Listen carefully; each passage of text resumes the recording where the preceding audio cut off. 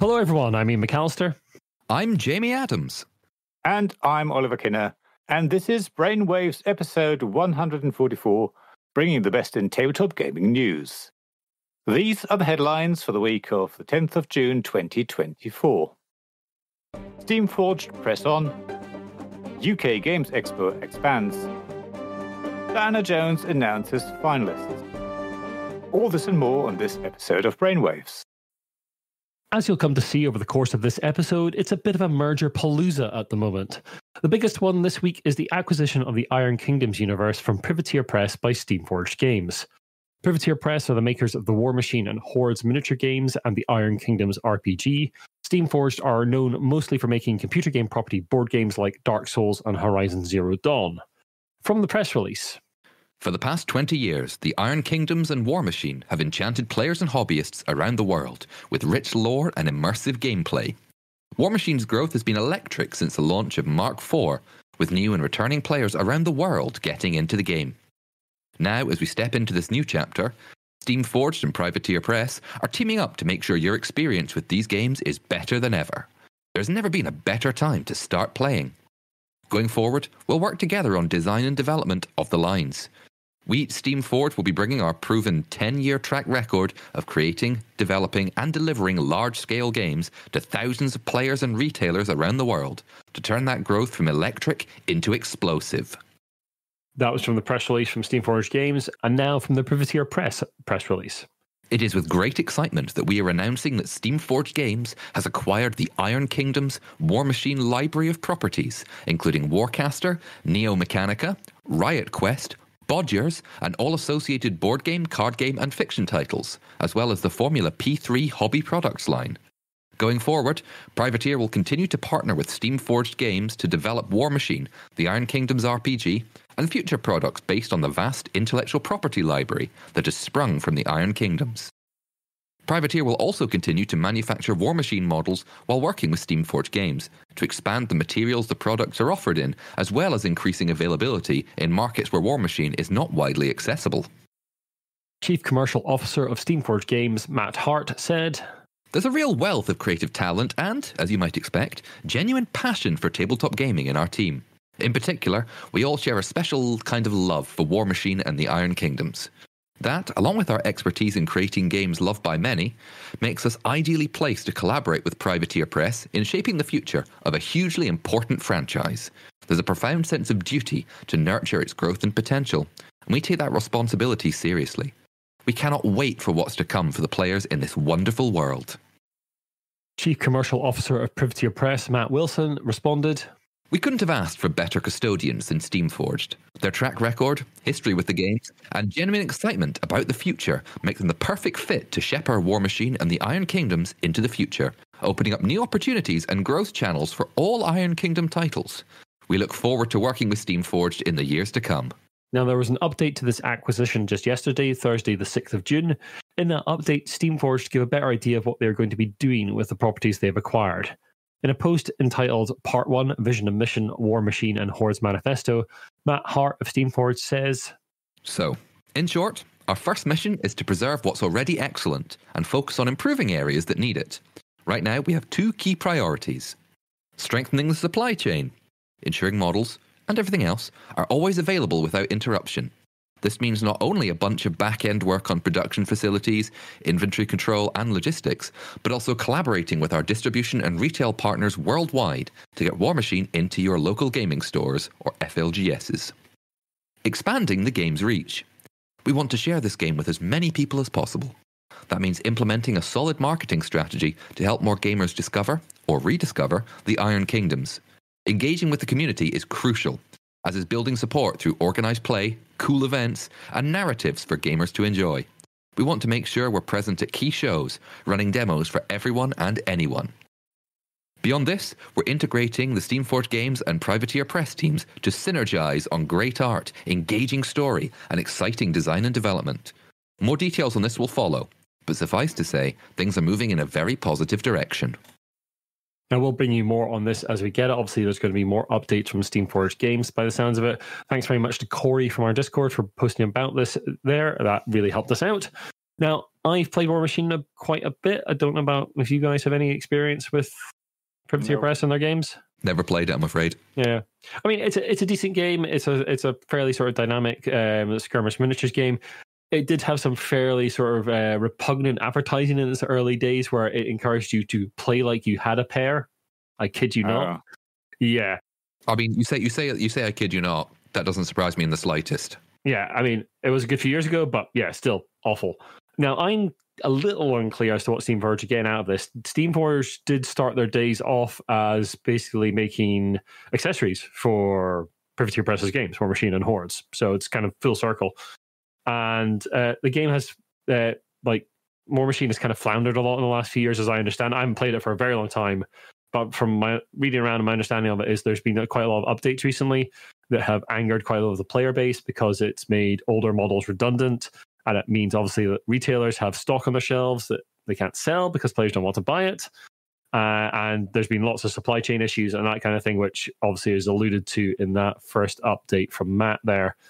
I mean, maybe they're getting the ability to make their own miniatures. It sounds like Privateer Press are still going to be making miniatures for the game because all the miniatures that Steamforged make, they make in China, basically, because they're miniatures in their board games and their Guild Ball like miniatures game. That's all like manufactured in China. So maybe there's a getting a manufacturing base in the US kind of vibe to this. Maybe getting a bit of it into the US market a bit more.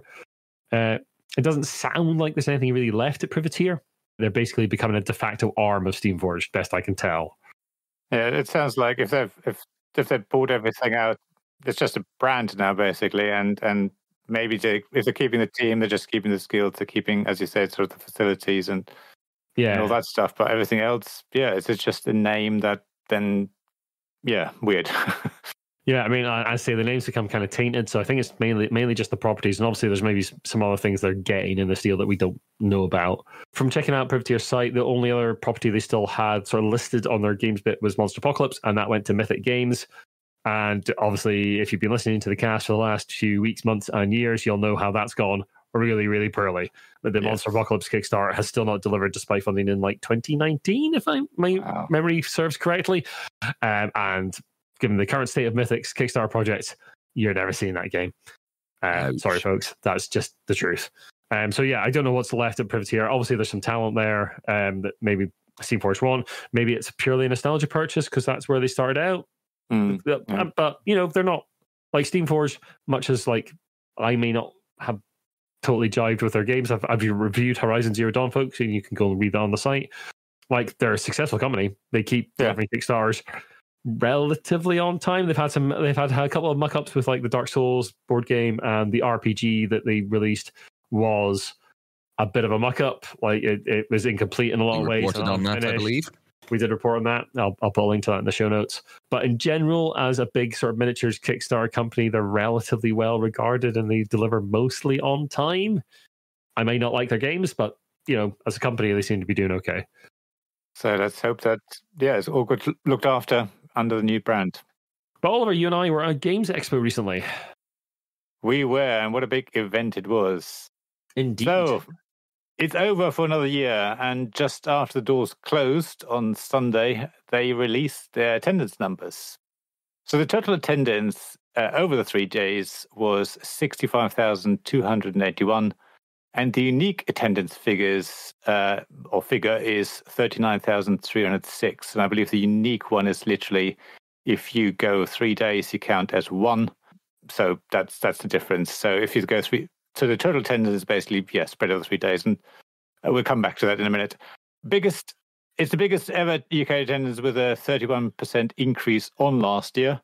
And Board Game Wire got the scoop on some changes that are happening next year. You may have heard rumors. Apparently, the show will not be using Hall 1 anymore, but instead move into Hall 4. So Hall 1 has been booked out by an undisclosed third party for the next 2 years, but Hall 4 has become available instead. So it'll be Halls 2, 3, and 4. That means the convention's aiming to have 20% more space next year. Hall 1 was only 14,000 square meters, and Hall 4 is 16,700 square meters. So the show is still planning an expansion into the event space using shows like Gen Con as a template, where there are thousands of events on offer. And obviously with this growth, we'll see. Just to give some very quick mental images, people who either haven't gone or don't know the NEC in Birmingham. Correct me if I'm wrong, Ian and Oliver. Hall 1 and Hall 2 are pretty much connected. Yeah, so you go to the NEC is like a huge convention venue and has 5 halls in total, if I remember correctly. So Hall 1 is like to your left as you go into the center, and it's like one of the big ones. And then you can go from Hall 1 up to Hall 2, so they may or may not be connected depending on the convention you go to. They can shut these things off and make little... They can do all sorts of stuff to change the shape of the space. But yeah, they are connected, yeah. And 2 and 3 are connected as well. Hall 2 and 3, sorry, did you say? Oh, no, sorry, no, they're not. No. That's wrong.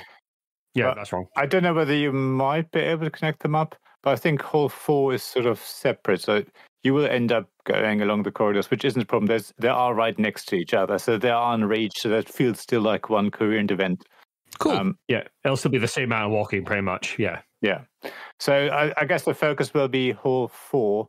The only thing is, I think when you attend the event previously, you would come in probably that main entrance not straight into Hall 1, but it would be straight in front of you, and that would be the focal point. Now with Hall 4 being more further back from that side, maybe the focus will be more on Hall 2 for visitors, unless you come by train and you're coming in the other way, and you're sort of seeing Hall 3 to start with, and then Hall 2 is on one side and Hall 4 will be on the other. Yeah, they're going to have to direct people a bit more, for sure. I don't know about you listeners, but my brain is hurting. But basically, I think I've spoken to a few people, and some exhibitors who've been in Hall 1 for a number of years, and especially I'm talking about smaller exhibitors, indie publishers and smaller creators and stuff like that, they are now wondering what the focus is. So obviously they'll be moving into another hall, probably Hall 4 I would gather, but they're now wondering, well, if we're moving, is it better to actually move into Hall 3 because it's more central? How do I get people to the new stand? So again, people will know where the stand is and find them. And if you're a big brand, you'll probably have a big logo on the floor plan and people will find you wherever you are. With the smaller ones, find it harder. So probably lots of discussions going on. I think there was a meeting during the show with exhibitors as well to discuss that, which was also interesting. It was during the exhibition time. So again, speaking to exhibitors, some were saying, well, I'm exhibiting. I can't go to this event where we're discussing the new hall. So don't know. I'm sure there'll be more communication coming up anyway. That is weird. That does exclude some of the smaller stands I saw. Like I spoke to a couple of... I found the whole thing kind of overwhelming, to be honest, initially, because I've been back for 5 years to UK Games Expo, and it was still big then, but it was much smaller. Like a 31% increase on last year alone is quite... Wow, that's a lot. It feels like people have like sort of slowly sort of come out of like the COVID, like the strict lockdown COVID times, and like this year is like when people have gone like, oh, it's mostly okay to go back and do these things to people, and it's just gone boom, and like suddenly you got all these people. But yeah, I tended to focus on indie RPGs and the RPG scene because I didn't feel like a lot of press were covering that, so I could sort of carve a little niche there. And there'll be a cast coming out next week with a lot of my interviews with those folk. And I spoke to a couple of people who are basically independents running their own stall, so those people cannot go to an exhibitor meeting. Yeah, like they can barely go to lunch. It sounds absolutely exclusatory, because it's the ones who are able to visit that are the ones who A, have a big enough stall, B, able to hire enough people, and that means there's people able to cover people, which basically means you're talking about your large groups, your large companies, your people who have that money to throw around. The interesting thing this year, I think, was there's quite a few US companies over. So Cephalofair were there, Thunderwork Games were there, Van Ryder Games were there. Wow. Later Games. Interestingly, right at the back of one of the halls was Darrington Press, who, if you don't know who Darrington Press are, they are the publishing arm of a little-known Twitch streamer called Critical Role. Never heard of them. Never heard of them, yeah. So I think I have a strong suspicion they were testing the waters of UK Games Expo for a bigger release next year when their big RPG, their D&D sort of rival Daggerheart is coming out. So I'd imagine you might see Darrington Press back in a bigger way. I got a review copy of Candle Elixir from their marketing person, Katie.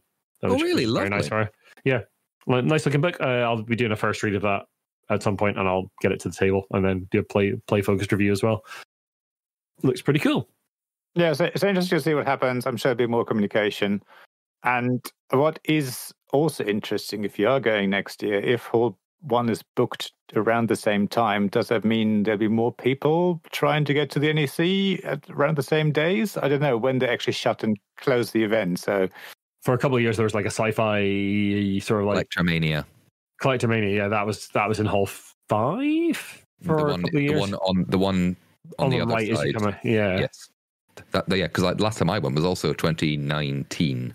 Yeah. So that was when Collectormania was still on. So yeah, that was in the hall directly from the other side. And just to clarify, NEC is much bigger. I had to walk to one of the hotels further apart, and you walk like through hell up to Hall 12. Wow. It's a huge area. I don't know how much of that is used regularly and stuff. And obviously for UKG attendance, you're focusing on those sort of halls 1 to 4. But it's a huge place. I had a query. Again, it's been like 5 years since I've been there as well. Was there any use of the Hilton? Yes. Yeah, there was some open gaming space in there, but not nearly as much as they've had in the past. Cool. I'm just wondering. Yeah, it's the usual sort of RPG sessions. I think the Starship Simulator and all that stuff isn't there. Cool. Yeah. Anyway, it's been a while, Jamie, but you got to put on your awards Homburg once more. Yes, been waiting for this for a while. Now, we're talking about UK Games Expo. There's another expo coming very soon, and that is Gen Con. And what does Gen Con mean? That's right, the Diana Jones Award, the coveted Diana Jones Award, has announced its finalists for this year's competition. The 5 finalists are Adepticon, the largest wargaming convention in the world, and the new home of Golden Demon, Games Workshop's premier painting contest. Amy Bio, owner of Pink Tiger Games and designer of Flatter Me, You Think You Know Me, and Cloud9. The awards say of Amy, she has been on a mission to share compassion and empathy through tabletop games. There's also Fastival, a Danish board game and RPG event known for design innovation and the birth of Danish Freeform, a genre of single-scenario RPGs. TTRPGs for Trans Rights in Florida, a bundle of role-playing games organised by Rue Dickey over on itch.io, which raised over $280,000 for their partner organisations and LGBTQ plus groups in the state of Florida. And United Paizo Workers, the first workers' union in the tabletop gaming industry, which was voluntarily recognised in 2023 from Paizo Inc. management. Now, the winner will be announced on the 31st of July at the unofficial kickoff of Gen Con, which is taking place in Indianapolis, Indiana. Now, the new trophy is a Perspex blue and white light-up square-based pyramid. Sadly, the old trophy, a Perspex pyramid with a remaining fragment of the infamous TSR Indiana Jones RPG, which was famously burned. Rubbish. And pulped. Yeah, awful. Unfortunately, that got lost in the post a long time, a couple of years ago. Now in the parallel realm that is missing post. I don't know about you.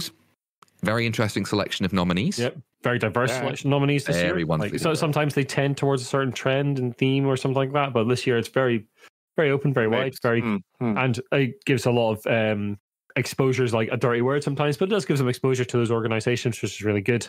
And yeah, and I'm sure that any one of those would be a worthy winner. I'm sure. And again, the Diana Jones Award is kind of unique almost in regard that it doesn't just go for games or people, as you can see from the nominees.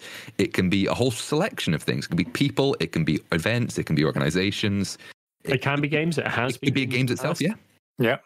Yeah. But yeah, it's really interesting award. Best of luck to the nominees and congratulations for getting nominated. And we'll report on the winner when that comes to be. Oh, absolutely. Yes. Congratulations, yeah. Now, on to some updates.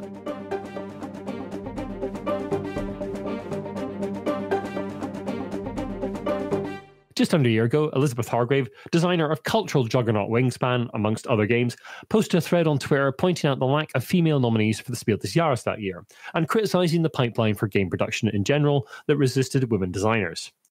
Ryan Dancey, CEO of Aldrich Entertainment Group, replied to this Twitter thread, speculating that the reason he doesn't get many women designers pitching to him is that they are socialised to avoid harsh criticism. That reply, and you can check out the full version of that reply in our show notes, got Ryan a lot of justified backlash. He went on Twitter the following day, apologising and making pledges to help. Those pledges were: we are going to actively connect with designers from underrepresented demographic groups, especially women, and offer mentorship and development support of their projects, even if AEG is not publishing games of that kind. Some people have suggested various organizations that could benefit from our support. We will proactively reach out to the groups that we have been made aware of and aggressively look at pitches from members of these groups.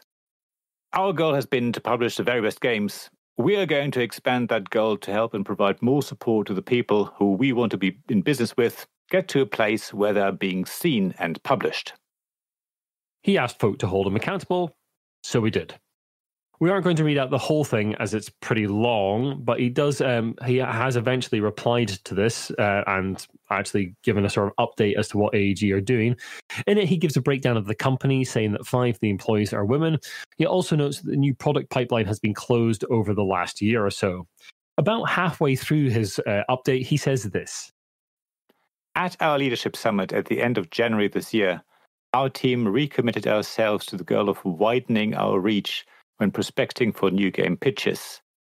When we're ready to reopen our pitch pipeline, we plan to be more actively visible in the spaces where we believe we can find and connect with an even more diverse designer community.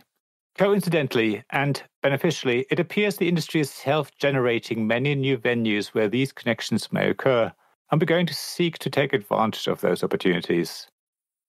Another part of that is finding ways to support people at the beginning of their design careers when they are making their first forays into the business of game design. We continue to research and evaluate opportunities AEG may be able to assist with in this area, but progress so far has been slow other than relationship building with individuals. Ryan rounds off his reply by saying, diversity is both an objective and a set of values. I'm proud to work for a company that has embraced the challenge of being a part of the change that the industry needs and is experiencing, and I'm happy that we are on a path of continuous improvement in this area that is generating results. Except, Ryan, that you are not on that path in any way or form. Your 3 pledges from last year, you've done literally nothing towards. You're just saying, I've read this reply in full, folks, and I do encourage you to go and read it. It's a bit long for us to read out on the cast, but it's not actually a long read. They've just done nothing, basically. It doesn't matter if their production pipeline was closed. What they pledged to do was reach out and help designers, basically get some feedback and that kind of thing. They could have done that. I'd have loved them to have done that. That would have been brilliant. That would have been fantastic. There are lots of organizations out there. He names drops a couple of organizations in the piece, like the Rose Gauntlet Association and a couple others that we've reported on before, but just name drops them. Doesn't actually say and we've done this with them or anything like that. Just plops them in there as a look, we know they exist. Isn't that great? Aren't we wonderful? So the summary of what his reply basically is, we have done nothing, but we want to be seen to be doing something. So we'll definitely do something now. So I think we set ourselves a reminder for another year to check whether actually anything has happened. Yeah. I was going to say, I've just set a reminder on my phone this, and you can be testament to this, listeners. I've set an alarm, and I'm showing it to Ian and Oliver right now. That says on the 6th of June 2025, is Ryan Dancey still accountable a year on? Now I have a feeling. Well, actually, I'm not going to say anything. That's fine. All I'll say is predictions. Please send them to us. Yeah, exactly. Yeah, it's one of the first times I've really regretted that we run a clean cast, to be honest. Yes. Because I really want to say more. It's political. It's great political talking, which is talking a lot, but saying not very much at all. I do nothing, and it'd be so easy to do something. That's where my anger comes from. It'd be so easy for them to have done something, anything, but they haven't. The whole thing smacks of, oops, somebody paid attention and actually asked us to what we've done. That's what this industry has remembered things. Well, that's strange. People are asking me something I said a year ago. And this is why we need good journalism and good criticism and good journalism in the tabletop industry and in any creative endeavor, folks. That is why you need this stuff. I just signed up to Rascal recently, which is the new RPG review site from Lynn Cadega, Chase Carter, and their compatriot whose name temporarily escapes my mind, but they're doing some great work over there. I've just signed up to that. It is paywalled, a lot of this stuff. You can do a monthly subscription kind of thing. Work is fantastic. There's a lot of I'm sure some of our listeners are aware that Dicebreaker haven't posted stuff in a long time because they got bought over by IGN recently, and there's a lot of rumors going around there. We're not going to report or confirm anything there because we don't know, but it doesn't look great. Dicebreaker might come out on the other side, but it's probably going to be a very different site, and they were doing some decent criticism as well. We need this kind of thing to hold people accountable, or Yeah. This is horrible, like what Ryan said, and the reply, and that he hasn't done anything. But in the scale of what could be happening in the industry, it's kind of minor. But it lets bad actors start to get away with stuff, and that can, snowball out the way a bit. Could. None of this, a lot of the time. Yeah, none of this should be happening, to quote Malcolm Tucker. And actually, one of the few things I think I can quote Malcolm Tucker that is suitable for all audiences. Suitable for broadcast. Yeah. But now, our next update is from way back in October last year, I think, if I remember rightly. It is. Yet we haven't forgotten about this. So last year in October, in episode 131, we reported that the Essen Spiel Games Fair, the largest tabletop convention in the world, was using, guess what, AI art across the estate to promote the fair. The images were creepy, and the organization weathered a storm of very justified internet anger. März Verlag, the company that runs the show, said to Board Game Wire, "The online discussion was big, or semi-big. We got feedback via mail, especially from artists exhibiting at Essen, saying, 'Hey, we don't like that.' Some American exhibitors also said, 'Not the best choice, maybe.' So we realised there was a discussion going on about 2 weeks after putting the pictures online." The same representative said, "We have to keep in mind that there are ongoing uncertainties regarding laws and all that, things that we were not aware of in the beginning. The development of the new technology is discussed in law and society at the moment. So before that is finalised and there is a consensus found for remuneration, for acceptance and all that, we want to focus on the positive things and not create a new discussion. And then our agency had a great idea to still convey these emotions without AI art." In a positive piece about AI-related news, artist Joan Gaudier, the illustrator behind the White Castle game, is working on a manifesto challenging the use of generative AI within the industry. He told Board Game Wire, "The fact that Essen Spiel is willing to drastically change their approach to generative AI is really positive for the board game community. For a start, it shows that voicing our opinions, both as artists and consumers, can make a big difference. It also casts doubt on this idea of the inevitability of AI. There are still important choices to be made. This is a good development, and we can only hope that other board game companies and events see this as an example of how to avoid similar situations. Human-made art is core to the creation of board games. It gives depth and soul to projects, as well as rooting them in ideas or concepts that only exist in the creator's mind beforehand. I also believe that giving away this part of the process to AI is turning our backs on creativity and new ideas." Well said. And also, real people don't draw people with 5 fingers and creepy looks and, oh God.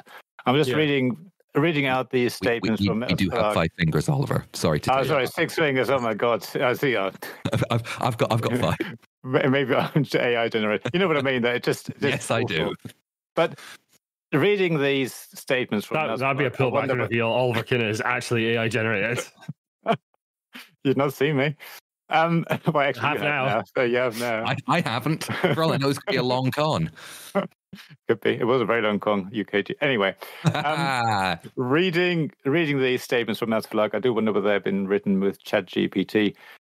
Sorry, I just had to say that it's awful. Their statements about, there's still discussion about the legality of this and all that. No, at the moment, it's just unethical. You're a big company. You can afford to pay people.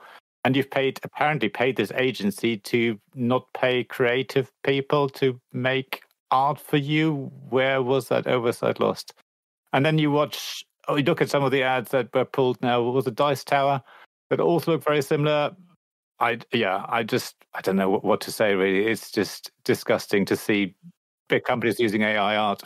It's not illegal, it's only unethical. And when have ethics ever stood in the way of making profit? Well, we don't know whether it is illegal or legal at the moment. That's what they're trying to decide in the courts. But at this moment, it's not illegal. I mean, technically correct. There hasn't been anything struck down in law in most places that I'm aware of in terms of actual law at the moment. Oh, yeah, it's horribly unethical, and who knows what? And once these AI bots start aping Disney and things like that, that's going to be a fun thing to watch, because it is going to happen. Unless you use the Mickey Mouse that's been released now, that's no longer very Protected. particular Steamboat Willie, Mickey. Exactly. Very Sorry, not Mickey Mouse. Yeah. Anyway, if you're not sure what's legal or illegal, maybe you should join a union. Wow. Back in episode 142, we let you know that the Independent Workers' Union of Great Britain had started taking on tabletop gaming members. This is part of the Game Workers section of the organisation. We'd reached out for an interview, but hadn't heard anything back. But while Ian was at UK Games Expo, he was tapped on the shoulder by Eric, an organiser of the Games Workers part of the union. And Ian had a chance to chat with him. What you're about to hear is live from the show floor at UK Games Expo 2024, so the sound quality will be a little different to the rest of the show.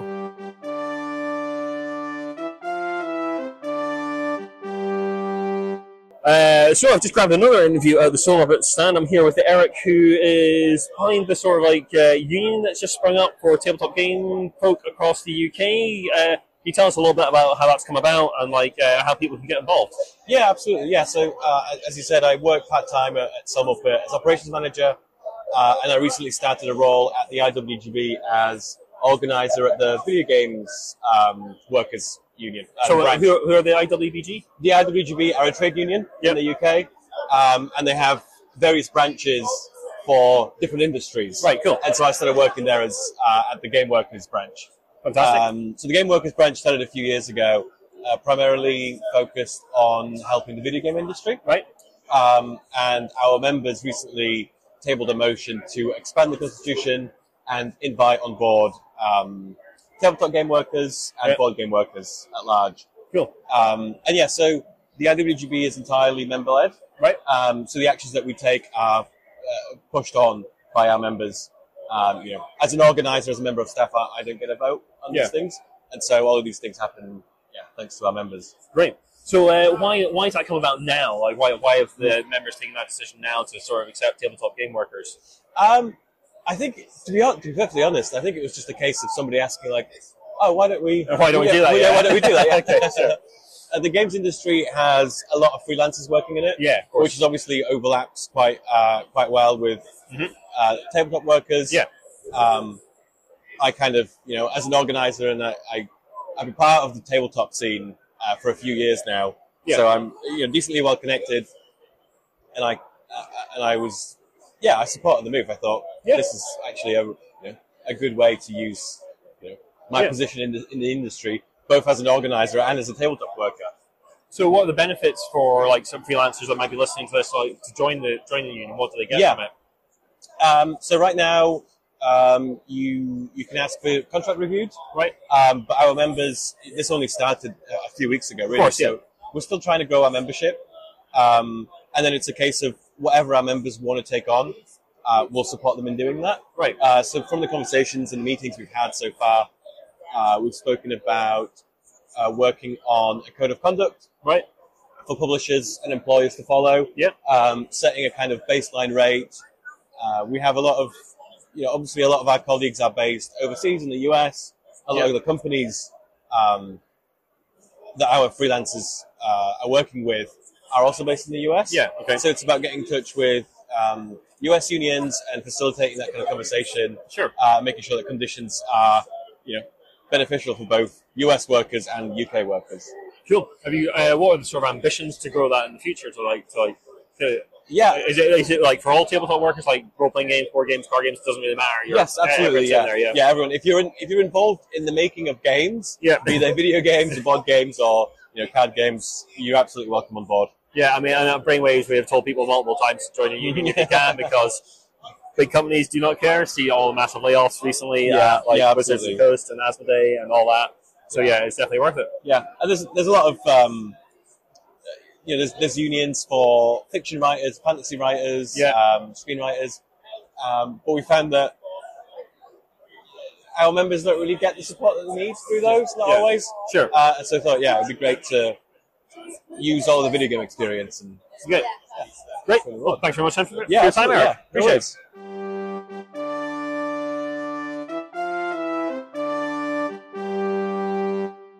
Thank you so much, Eric, for tapping in on the shoulder and giving that interview. Lovely to hear. And yeah, it's specifically for freelancers. If you're a freelancer in the tabletop gaming industry and you would like some support, some potential legal backing for disputes and such like, join the IWGB. And now on to the news.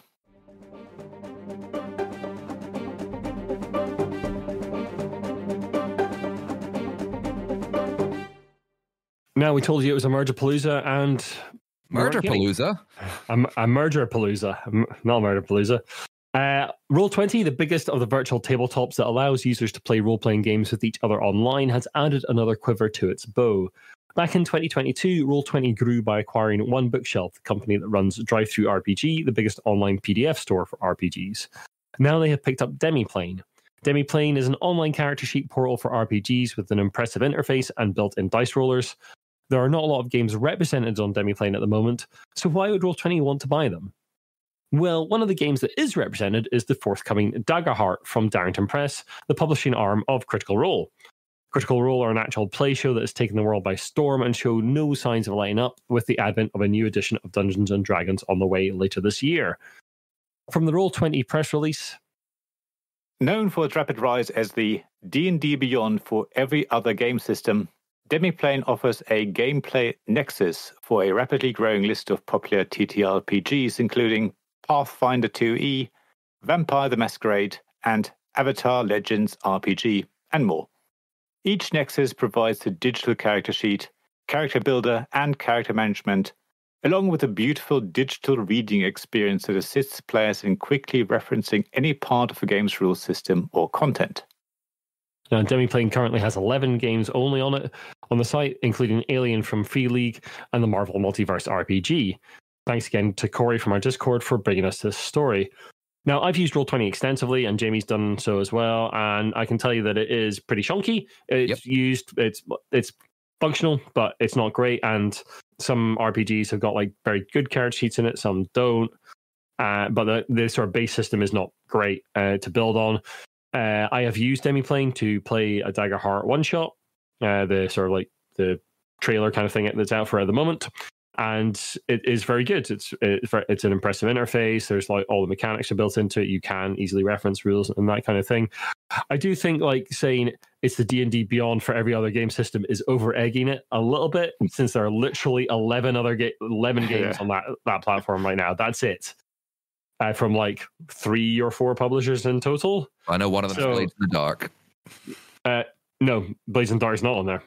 In Demiplane. Oh, no, sorry. I'm talking about Roll20. My apologies. Oh no, Roll20. Yeah, Roll20 has extensive system coverage, like very, very extensive system coverage. But I can see why they would buy it. Obviously, there's the Darrington Press connection there. Their own interface is not great, so maybe they're looking to like improve that and like get some of the Demiplane character sheets. And it is cool stuff on there. It's really interesting character generation, and D&D Beyond has been a massive factor in the growth of Dungeons & Dragons 5th edition, and is going to be, we reckon, even more so when 6th edition, or whatever you want to call it, comes out. The digital integration is probably going to be a step up again. So yeah, makes sense for Roll20 to have acquired Demiplane, and we'll see how they grow in the future. Speaking of growing and acquisitions, Mantic, the UK publisher of the Kings of War miniatures game, amongst other titles, has acquired the brand and assets of River Horse. River Horse is a UK company probably best known for the Labyrinth and Dark Crystal board games. CEO of River Horse, Alessio Cavatore, has worked with Mantic CEO Ronnie Renton before, when they were both at Games Workshop. The first game produced under Mantic will be the 4th anniversary of the Labyrinth board game. Now, you two seem to know more about Mantic and River Horse, so I'll let you have it. Mantic, I mean, obviously after the IP here, again, it's another weird collaboration, well, a weird merger like we had above with Steamforged and Privateer Press, where both companies are going to continue to exist, but Mantic are doing the sort of heavy lifting of distribution and development of games and that kind of thing. So it sounds like they're after the IPs mostly. What that'll mean for the future of River Horse, I don't know. But yeah, I could see, for instance, like a Dark Crystal miniatures game. And if you don't think that would work, please check out Moonstone from Goblin King Games, which has that kind of vibe to it for sure. I'd also like to point out the River Horse, as well as doing games like that. They also have done the My Little Pony Tales of Equestria role-playing game, which apparently was very good. I have no experience with My Little Pony or the role-playing game, so I will not comment on that. However, I will comment on the Labyrinth board game. Go on. It was a thing. Okay. Yeah, it was notoriously not very good. All right. No. But moving on swiftly. Gamefound, the tabletop-focused crowdfunding platform that has risen to prominence over the last couple of years, has announced a change to the way it operates. Entitled Creator Stores, this feature will allow folk to use Gamefound to make storefronts to sell their goods. From the update... With the most recent platform update, creators can start new projects under the store category. You can create one store to sell items you have in your inventory that are ready for shipping. Of course, crowdfunding and other options will remain available at all times. We're ensuring that in store projects and transactions is as simple as possible. We'll put links to the page where you can find out all about this in our show notes. And once again, thank you so much to Corey in our Discord for bringing this to our attention. Now, we have said many times on many crowdfunding things, especially about Kickstarter, because Kickstarter have said, Kickstarter is not a store. But now Gamefound is, sort of. They are, yeah. I think they're going to be pretty careful here. Yeah, I think so. Like, if they dilute what they're offering, do they risk, like, alienating alienating people and alienating creators? They're going to bring money to their platform. And also, do they risk potentially confusing consumers as to what's crowdfunding and what's something I can buy right now? I don't know. If they make it clear, maybe it'll be good. I mean, people will be able to do things in one place. Don't know. Yeah, I think it's going to be confusing to sell, but we'll see what they do with it. But ultimately, lots of crowdfunding campaigns have like a pledge manager afterwards, and then you can blade pledge, so it's almost a store at that point, even though I know the game hasn't produced by then or manufactured by then, but it sort of feels like it's a natural sort of extension to what Gamefound is doing. But yeah, they have to be careful how they present this, definitely. Yeah. Speaking about confusing things, we are talking about when is a board game and not a board game? Well, when it's both. So, see, a board game can be a board game and not a board game at the same time. And the final state is based on whether it has been observed or not yet, and how the wave function collapses. Why are we talking about this?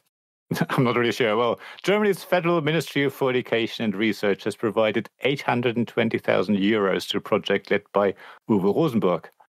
The project is developing a game about quantum technologies to help teach about the workings of research laboratories.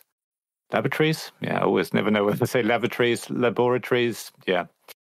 The project is called Quantista, and the first prototype of the game will be played next year.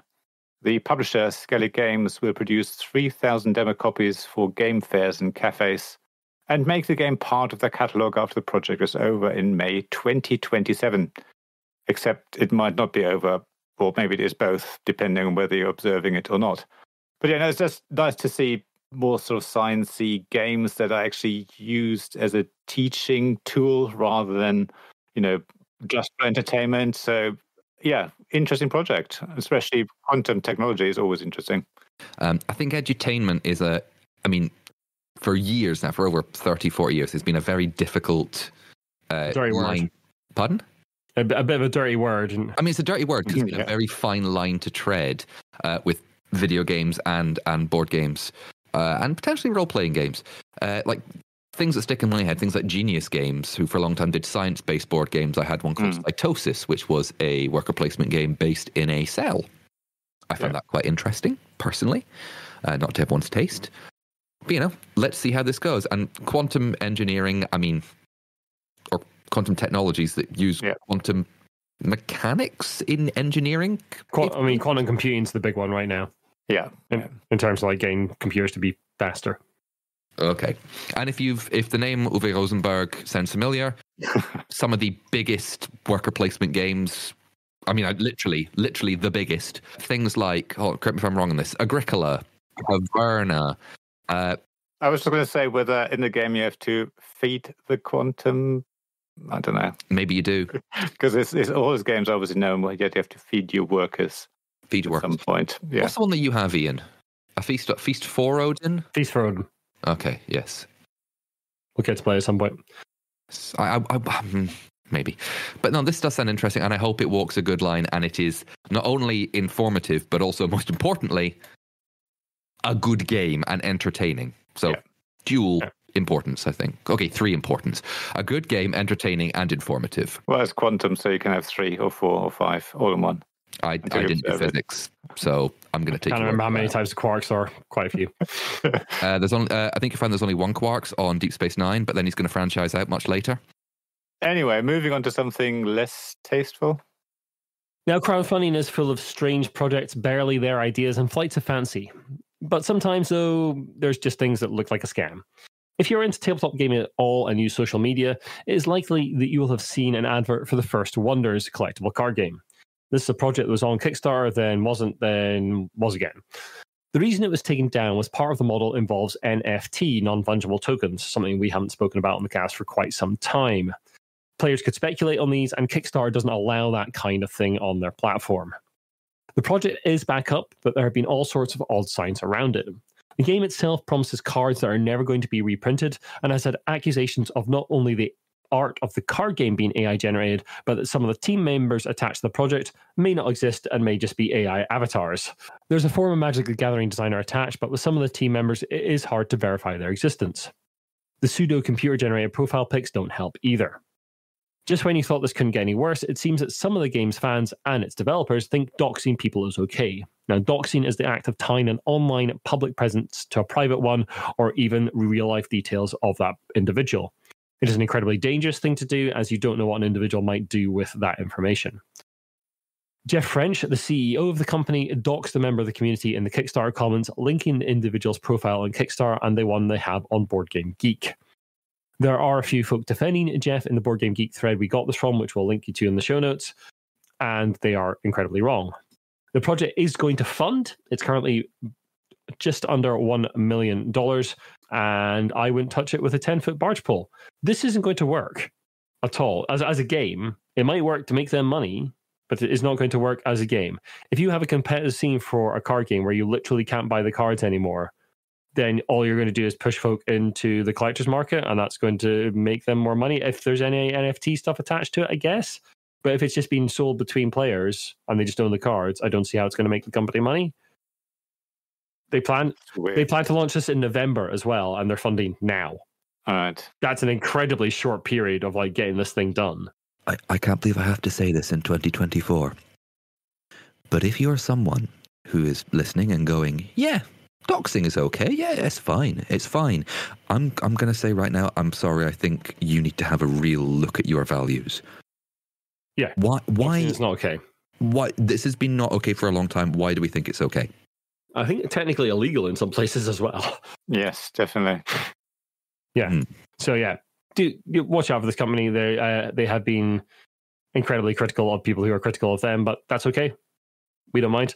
Well, yeah, just stay away from this game. There are lots of companies out there. If you want to play a CCG, there are loads of them coming back. Like that model of game is coming back, and there's quite a few different ones out there from legitimate companies that you can buy and play to your heart's content. Go do that instead. That's my advice. Or if you really want to find like collectors and stuff, find some of the old collectible card games that were around in the 90s, like the Austin Powers roleplay. Sorry, not role-playing game. Collectible card game. I don't want to think of an Austin Powers role-playing game. I'm pretty sure there was one. Almost certainly. Yeah. One of the fun things you can do on eBay is buy yourself a big box of old CCGs for very cheap and play them. And that's fine. Why not? Anyway, let's move on to some jobs, opportunities, and events.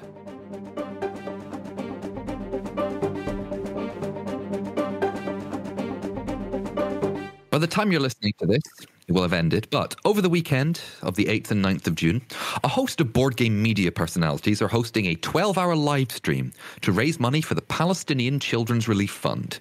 The charity provides essential medical supplies, food, water and other necessities to those affected by the current war between the Israeli government and Hamas.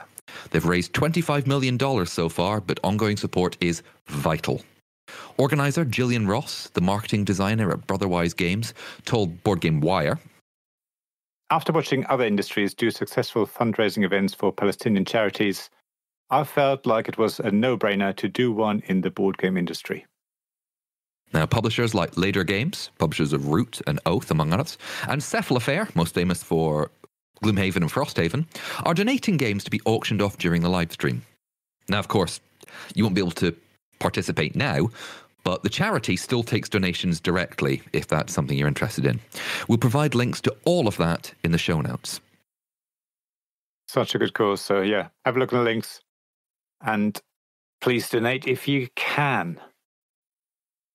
Now, coming towards the end of the cast, I'd like to give a shout out to our Patreon supporters, Kevin Bertram of Fourth Circle Games, and James Naylor of Naylor Games, and Shaun Newman from the Game A Lot team.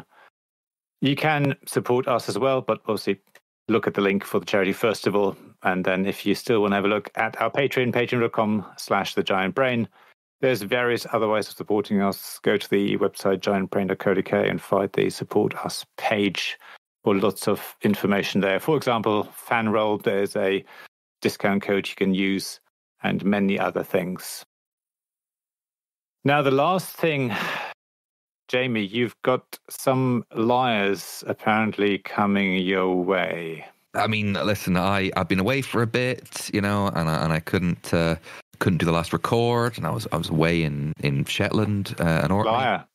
No, truth. Oh, okay. Truth this time. Anyway, 4 or 5 years ago, Hasbro started bringing out variants on their classic Monopoly that had something of an ironic twist, including the Cheaters Edition, where cheating is encouraged, but those caught are shackled to the board with a plastic handcuff.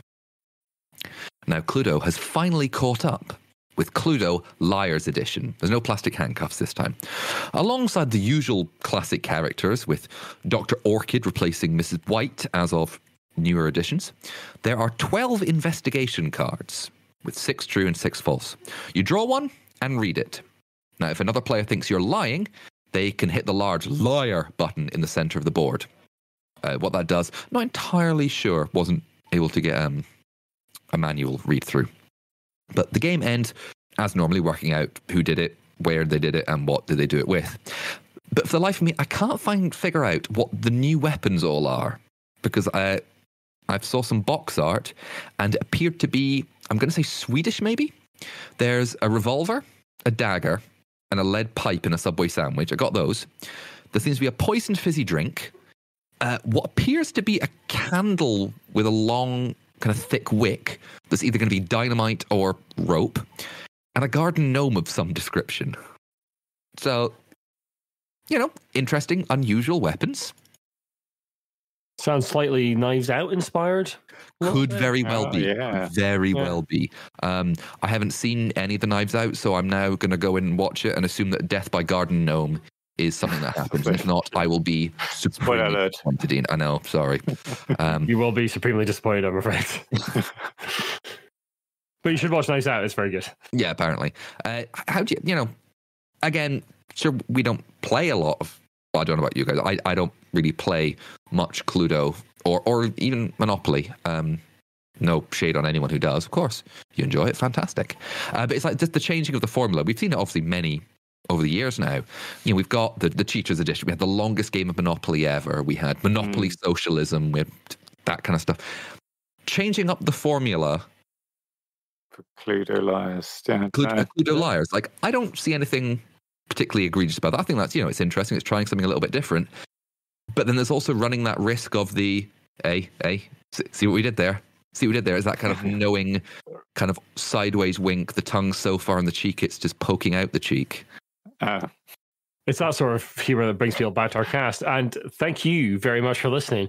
If you like what you listen to, then the best way to help us out is to share the podcast and drop us a review and rating on iTunes. You can also follow Oliver at his blog. That's tabletopgamesblog.com. We'll have an invite to our Discord if you'd like to join us. We talk about all the new stuff that we cover on the cast alongside games and all sorts in that. We're not on Twitter anymore. We're on Blue Sky. You can follow me at giantbrain.co.uk. Oliver's on there as well. And you can follow me on Instagram, Facebook, and our website is thegiantbrain.co.uk. And if you'd like to email us about any of the stories we've covered in the cast or anything you'd like us to cover, it's giantbrainuk@gmail.com. And if you'd like to talk to us anonymously, then that will be guaranteed for you. Please do get in touch. Thanks very much. We'll see you in a couple of weeks' time. Thank you. See you then. Bye. Thanks, though. Bye.